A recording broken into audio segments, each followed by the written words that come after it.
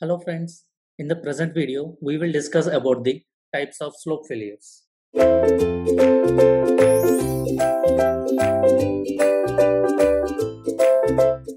Types of slope failures. Generally these are classified it into two types. One is translational failure. Translational failure. So I think from the name itself it can understand that translation means whatever the soil mass that is failing that slides over the slope simply. Next one is rotational failure. Rotational failure.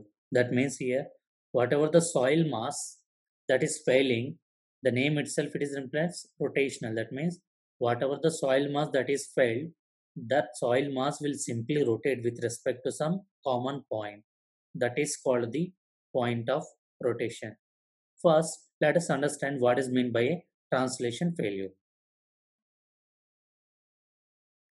Translation failure. Normally, this failure will observed in the infinite slopes. So if there is any infinite slope, then this type of failure we can see there. So let us consider an infinite slope. Let us consider a slope that is extended a very long distance. Okay. Then let us assume that consider a layer at a depth h from the ground surface. Let us say from this ground surface we are considering a layer at a distance of h. Let us say on this layer the shear stress acting on this layer, this will be equal to tau, and the strength of the soil along this layer will be s, as s is tau is nothing but applied shear stress. This will try to cause this soil mass to move in the downward direction, but as the soil having some shear capacity, this will try to restrain it. Let us assume that the shear strength of the soil along this layer will be S. So let us say if this is the applied force and this is the resisting force. So when this slope will be stable as long as your shear strength is greater than the applied shear stress, then our slope will be stable. Once this shear stress, if it exceeds the shear strength of the soil, then only translation failure occurs. That means if your tau, if it is greater than the s, then we can get the translational failure.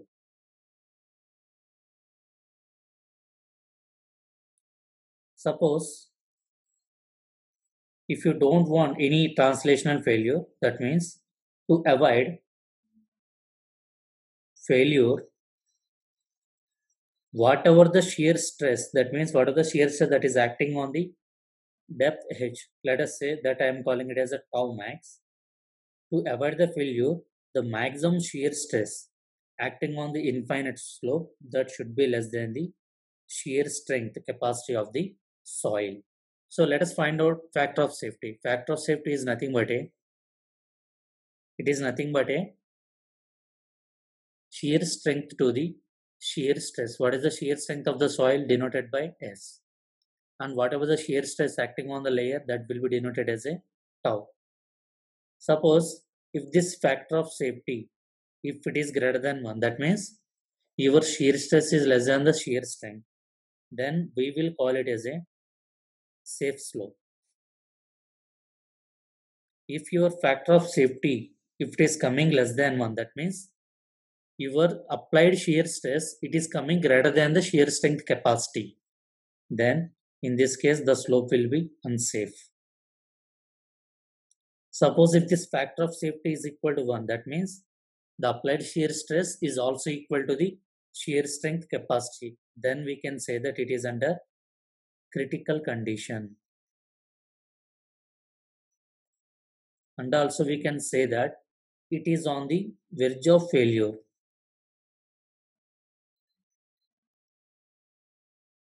That means Even if after this factor of safety, that means if your shear stress, if it is greater than just even by 1 megapascal or zero point 0.1 megapascal, the slope will be failure.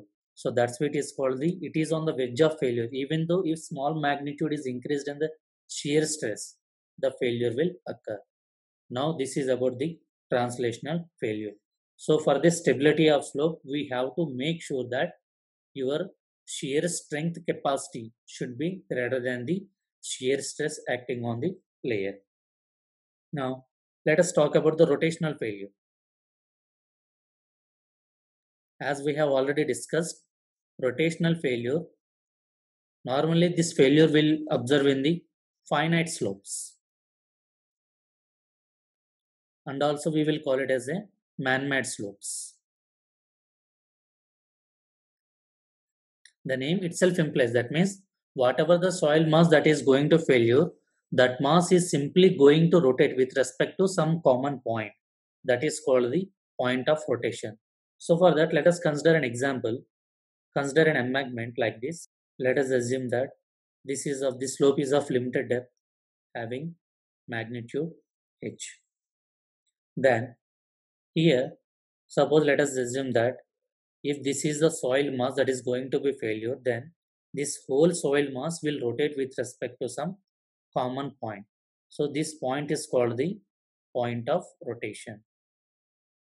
So this whole mass, whatever I am hatching the area, this whole mass will simply rotate with respect to some point of rotation. So that's why it is called the rotational failure. As the soil mass is rotating with respect to some point, then here the factor of safety will be find out based on the movement condition. So here we have to talk about the two different types of movement. One is because of the, let us call as it is MD. MD is nothing but a driving movement. That means because of some external forces, or else we can call it as a disturbing forces, those forces will try to rotate this soil mass with respect to some point. That means this movement is trying to cause the rotation of the soil mass. That's why it is called driving movement. As some applied forces are trying to rotate the soil mass at the same time, as our soil is having some capacity, that soil mass will try to restrict the movement. So what is that movement is called? That is called the rotation movement, or else we can call it as a resisting movement. This is developed from the soil. As long as your driving moment is less than the resisting moment, your slope will be safe. So your slope will be safe as long as your driving moment is less than the resisting moment. Once your driving moment is coming more than the resisting moment, then we can call it as that this slope will be failure slope.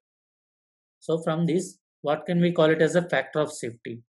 Factor of safety, it is nothing but called as a resisting moment divided by driving moment. So just like in the previous case, if your factor of safety, if it is coming greater than 1, then we can say that the slope will be unsafe. That means the resisting moment should be greater than the driving moment. And also in this, under this rotational failure, there may be, if we go in subclassification, there may be 3 different types of failure can occur. So again, I will classify this rotational failure into 3 different categories. That means one is nothing but a tau failure, and another one is nothing but a phase failure, and another one is nothing but a base failure. Again, from the name itself, we can understand that means if it is a tau failure, the failure mass will pass through the tau point. If it is a phase failure, the failure mass will cut along the face of the slope. If it is a base failure, the failure slope will cut along the base.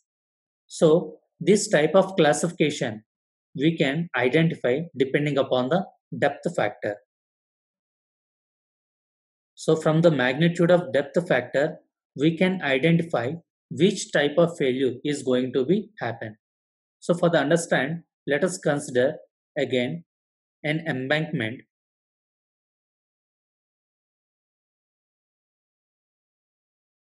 and also let us consider there is a some hard surface below the base of the embankment at some distance x. Let us say this distance is nothing but a d, and let us say this is nothing but a ground surface, ground level, and the height of the embankment, let us consider the height of the embankment is nothing but a h. Okay, the depth factor, that means the depth factor will be defined, I am writing it as a d subscript f, that will be defined as a h plus d divided by h. So if this depth factor, if it is greater than 1, then we may have the base failure. That means how the rotation of mass will happen, the rotation of the mass, that will going to happen like this. That means the rotation of the soil mass will touch the below the ground level surface. So this is called the base failure.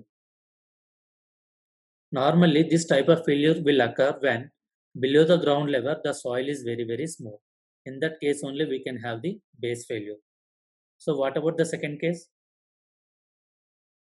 If your depth factor, if it is equal to 1, then we may observe the toe failure. That means whatever the soil mass that is failure, that point is passing through the toe of the embankment. What is the toe of the embankment? This point. So the failure's mass slope that pass through the toe point. So this one is called it as a toe failure. So similarly, the another factor, that means if your depth factor, if it is coming less than 1, then it is called as a phase failure. That means whatever the soil mass that is gonna fail, that is cutting or passing through the face of the embankment. So if the soil mass failure happen like this, then this will call it as a phase failure. So depending upon this depth factor, we can identify the which type of failure is going to happen in the or under the rotational failure. Now that's it about the types of slope failures. In the next class, we will study about the stability of the infinite slopes. Thank you.